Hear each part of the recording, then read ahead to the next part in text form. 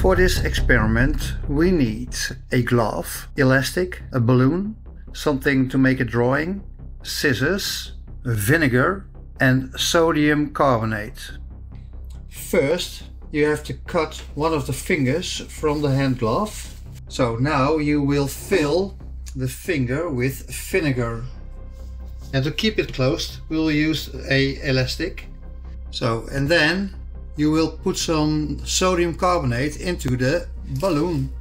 And then you will put the hand glove with vinegar into the balloon. You have to close it. You can draw a fish. So if you hit the fish, then there will be a chemical reaction.